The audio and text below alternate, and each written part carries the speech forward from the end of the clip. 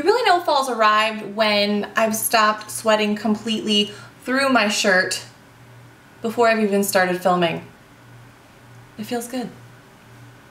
It feels good. Today we're going to be talking about my current favorite products. So most of these things were taken straight from my travel makeup bag. I feel like that's how I personally know when I really love a product, is when I can't even fathom the thought of leaving town and going on a trip without taking it with me. I feel like they have been making my face. You know what I mean? They just are all the pieces of my face that I have on right now. I went to Massachusetts this past weekend and I was on a little girls retreat with my mom and some family friends, and we had a blast and drank a lot of wine and talked pretty much for 72 hours straight. Not drank wine, but we talked. We talked a lot, as girls tend to do. And I actually did wear most of the products that I brought. I think I brought everything except for the eyeshadows because I don't really like. I'm just going away for the weekend. I'm not doing a whole lot with my eyeshadow. I didn't bring the eyeshadows or the lip things that I'm going to show you. Everything else has been in my bag. It's been staying in my bag.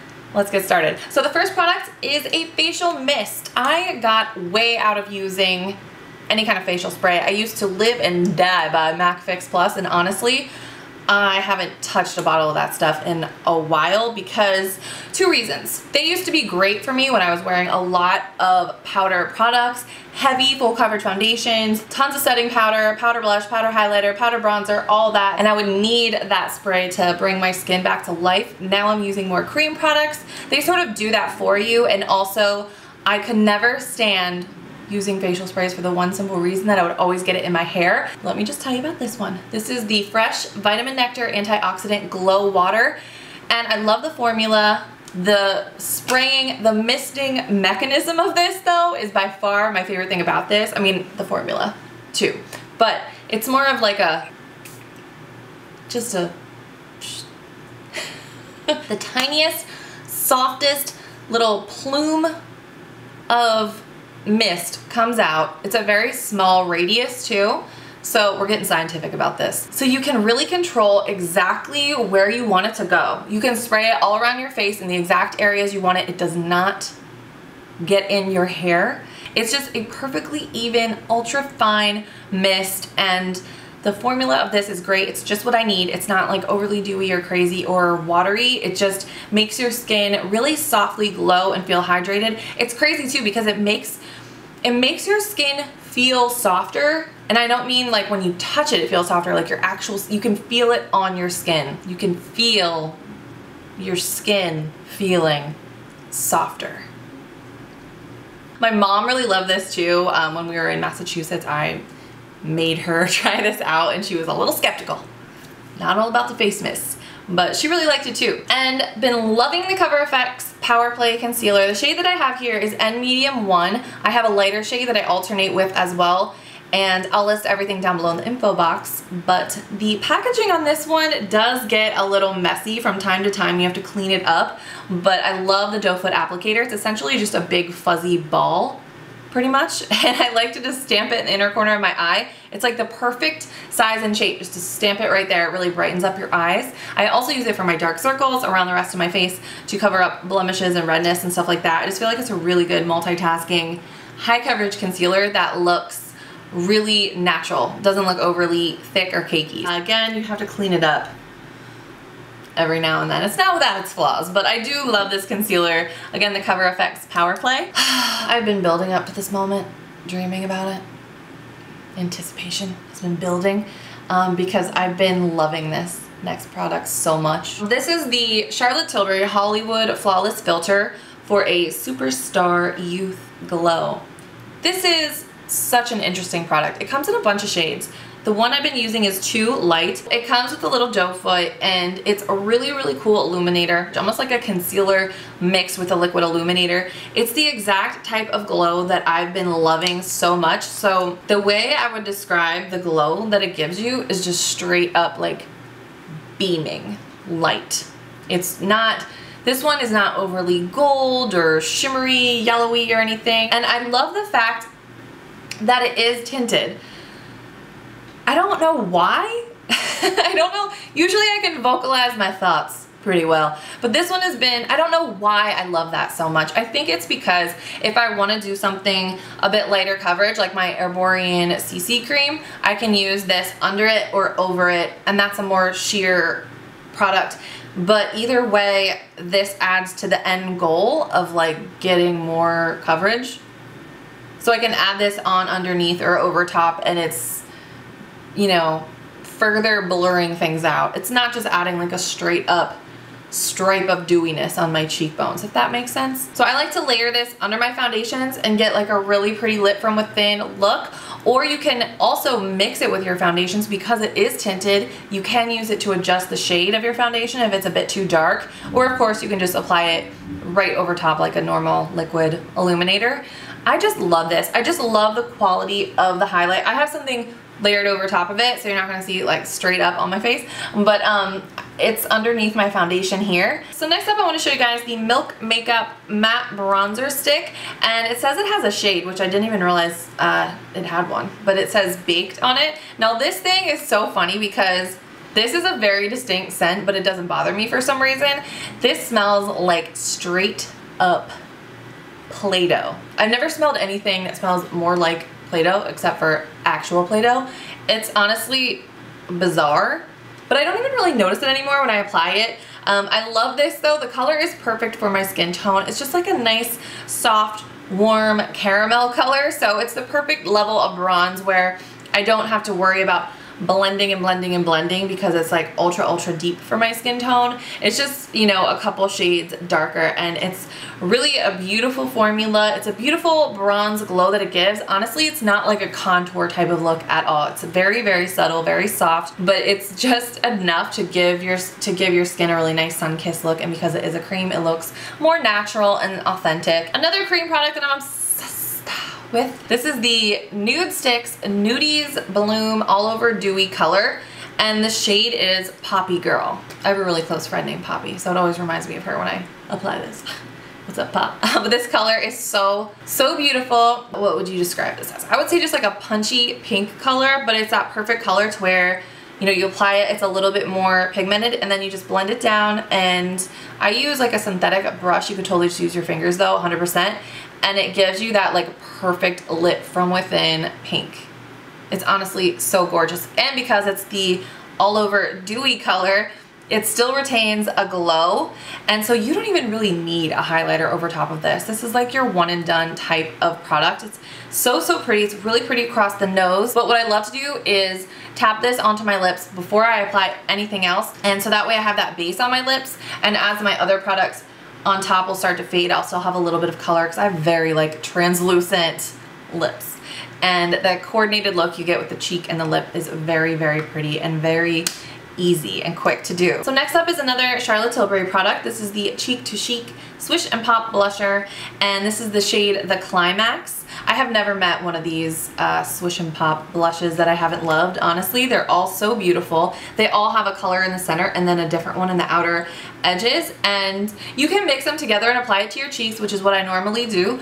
I also use this to do my eyeshadow today, so it's nice that you have the two colors for like your crease and your lid. And this one in the Climax is just a really beautiful combo because the center is a nice like terracotta peach color, and then the outer shade is like a rosy bronze. It's just the perfect little addition to your face. It's almost like a bronzer because it's that perfect medium tone between a blush and a bronzer. It's not too intense either. It's not like too intensely pigmented. It's just a really nice, it goes on really nice and even. The color is very smooth. This is honestly hasn't left my makeup bag in months. Okay, and then we have my go-to highlight, which has been the Becca Shimmering Skin Perfector Liquid in the shade Opal. I have been all about the silver reflect in my highlights, and this one has just been perfect. It is a beautiful peachy tone, and it has that silver reflect, and the reason that I love that is because I think that is what really gives you that glass skin look, that just wet shine that is so pretty. I've actually been using a brush to apply it. I really love that method. I think sometimes with the beauty blender, because this is a very liquidy liquid, it can sort of start to go all over the place. And because this is a very intense glow, you really do want to keep it in just the high points, I would say. But it has a really nice cushiony hydrating feel to it as well. I think that really helps. It's not just like suspended shimmer. It has a really nice feel on the skin. All right guys, this next one I didn't expect to love as much as I do, and I really, really love this.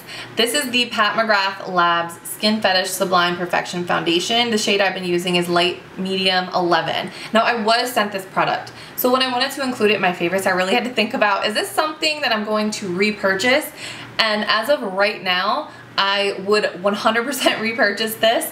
I didn't expect to love this at all. When I first like dispensed it out onto my skin or out onto my hand, it was a very runny, very liquidy foundation. Typically those have not been my type of products because I just feel like they settle in. I don't even really have an issue with pores, but I feel like they just kind of show your pores more. They kind of just show texture, for me anyways. Something a bit thicker, like creamier, sort of fills everything in.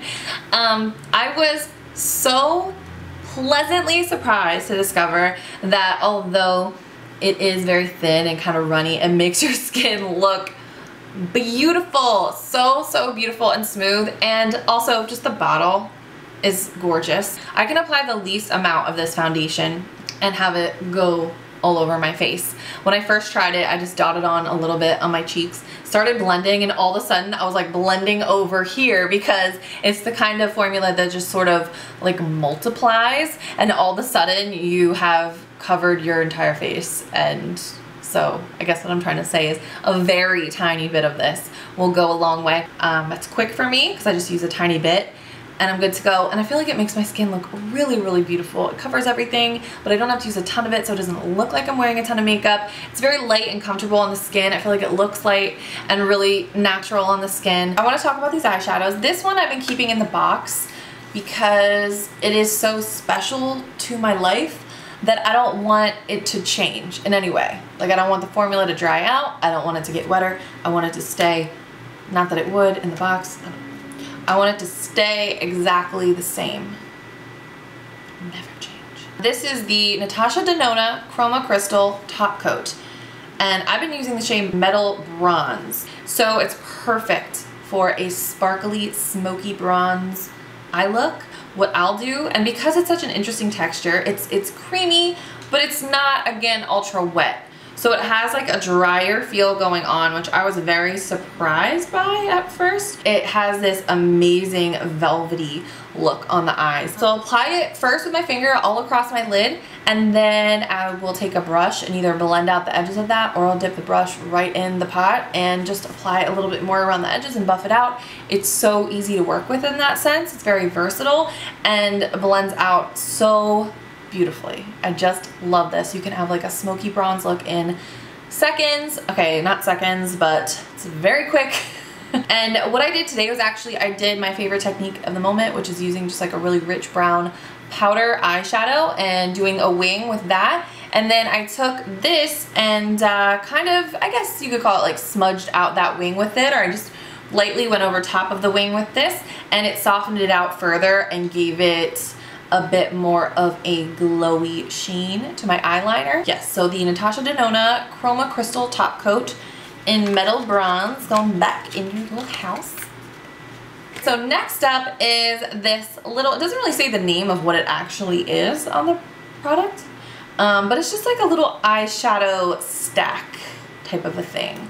This is by Kaja, what's called Orange Blossom. So the first shade is like a sparkling peach color, and then the second one is a really pretty like sunset golden pink type of shade, and then this one they threw in there too, but it does work, and it's actually my favorite one, and it's not very typical of me, but this is a pretty taupey brown. Usually I never wear taupey browns, especially next to this Natasha Denona shadow. You can really see that it is a bit of a wetter look, but it's also just a lot of little multicolor sparkles in there, so I feel like regardless of your eye color, this one would really play up on your eye color.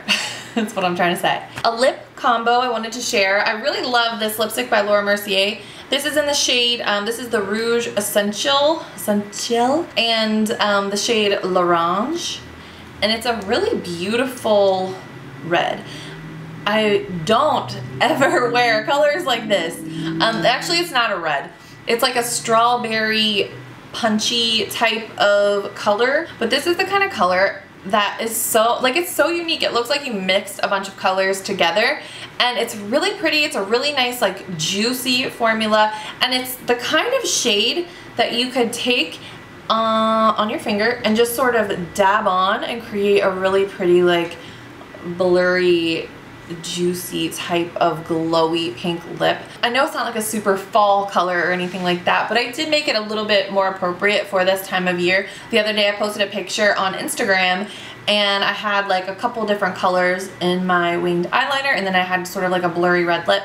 And what I did was I just went back and forth and dabbed on layers of that one, and also Lady Danger lipstick by MAC. I mean, this is just always like an all-time favorite. So if you mix them together, you kind of get something in the middle, which obviously, if you mix them together, you get the color in the center. I don't feel like this is some grand, like, big reveal here because they're all very similar shades. They play off each other very well, so if you go back and forth between the two, dabbing them on, you get sort of a red that's a little bit more playful and juicy. And that's exactly what I was going for that day, and I really, really love the mix of those two shades. That's all I'm gonna say. All right. Okay, so those are all of my current makeup obsessions. I hope you guys enjoyed this. Got a little something out of it. I hope it's not really, really long. I have no idea how long I've been sitting here. Feels like days. I'm thirsty. All right. Okay. I hope you guys enjoyed this video. I love you all so, so much. Thank you for always being so supportive of me and my channel and my videos. And I hope you're having a great day, and I will see you very soon in my next one. Bye, guys.